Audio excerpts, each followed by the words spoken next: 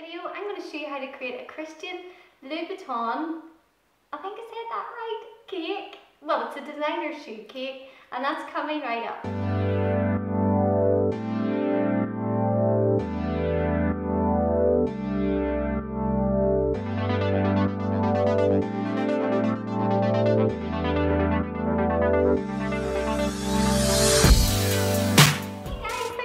Back and watched another video of mine. If you're new here, I'm Amanda and I create loads of videos just like this one, sharing with you how I create my cakes and cake toppers. So if you love cake decorating, make sure you hit that subscribe button and become a subscriber of mine so you don't miss next week's video. So let's get into this.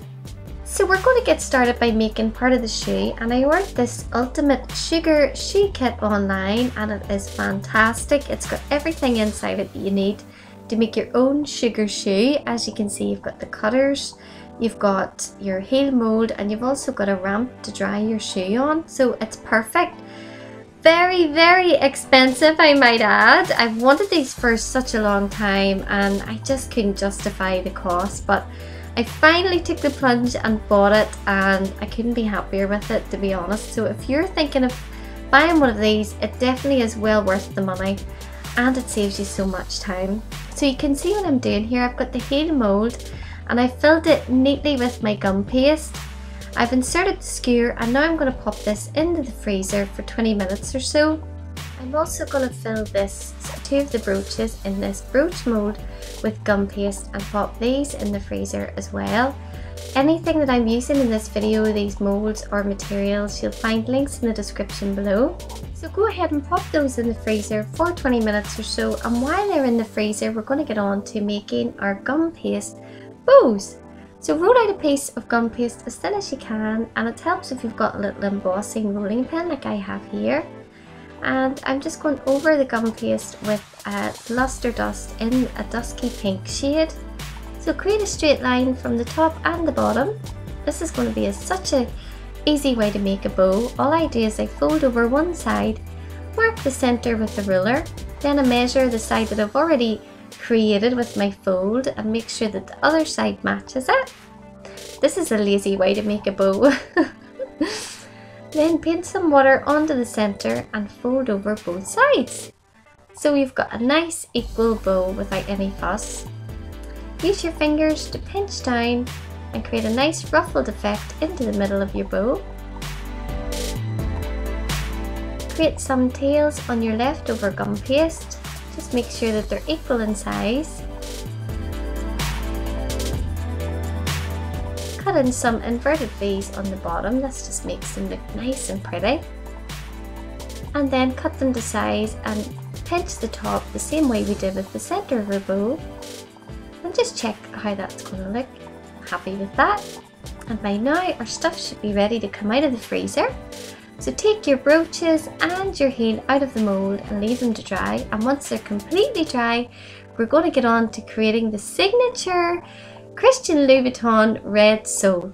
So a little bit of water on the back of your heel, and you can see I used it just as a template to cut out that red gum paste.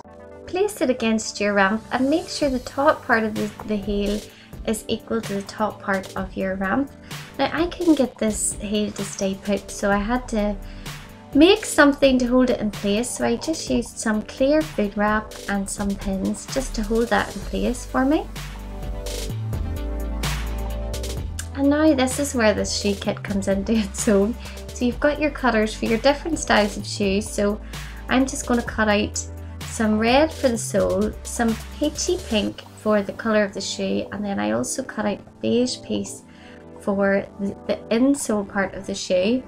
And then you're just going to place those on top with a little bit of water on top of your shoe ramp. Out of all the designer shoes, I think I would love to own a pair of Christian Louboutins the most. There's just something about those red sole shoes that just squeeze luxury. But for now I'll just have to make do with my sugar pair.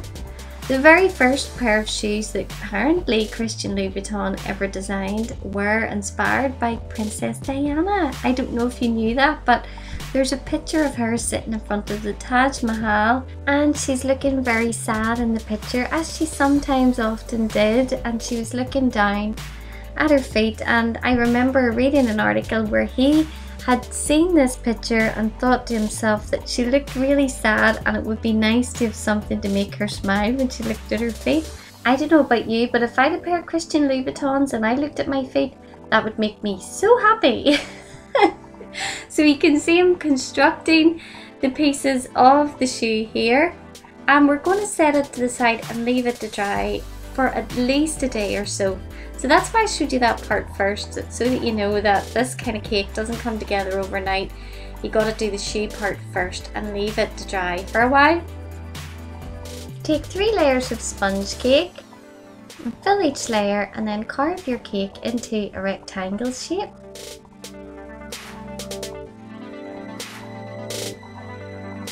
Put a light crumb coat onto your cake with buttercream and put that into your fridge to chill for about 10 or 15 minutes. While that's chilling, I've coloured some fondant in a light beigey colour. I've rolled it out thick, about ½ centimetre thick, and I've placed it onto 2 cake boards.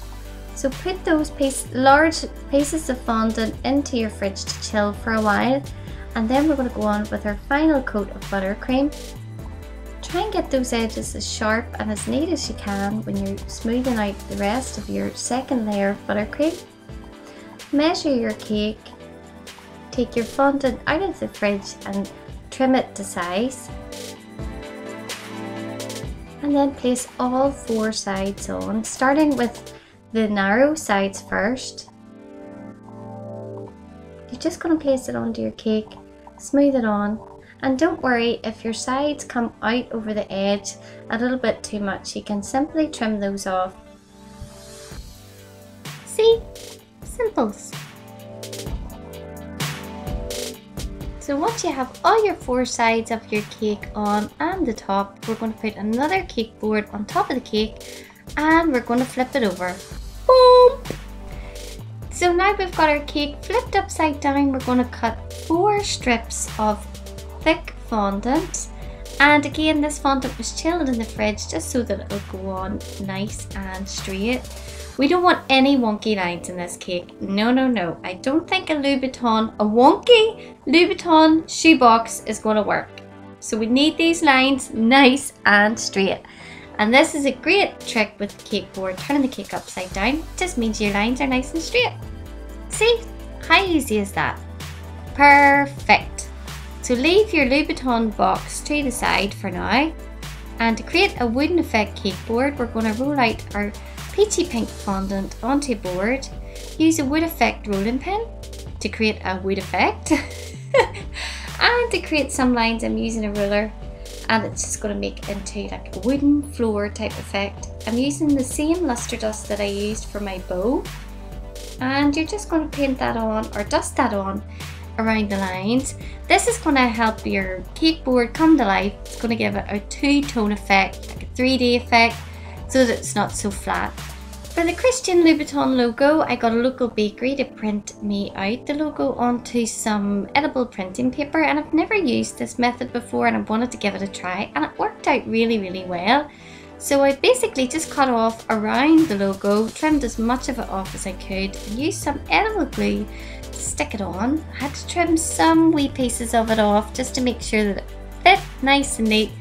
But all in all, I think it looks better than what it probably would have looked like had I tried to paint it on, or had I tried to cut it out of fondant, which was my original plan. And just while I remember, I want to say a big thank you to you guys for watching my videos and supporting my channel. You have no idea how much it means to me to be able to be doing something I love and something I'm passionate about at home. And now I'm actually able to invest some of the money that I've made from these videos into the channel again. So I'm looking to get a logo design and get some techie stuff so that my videos will look a bit better. So thank you. I couldn't do it without you and without your support. And so thank you so much. So I've put some dowels into the cake to support our designer shoe, and I've used some edible glue just to stick it on. I'm using some more of that luster dust just to create some dimension onto your shoe, and now we're going to stick our gum paste bow on using edible glue. And oh, how pretty does this bow look? It looks amazing. And it's going to look even more amazing whenever we get our edible brooch onto it. So use some silver luster dust, dab it on with your brush until you get the whole brooch covered.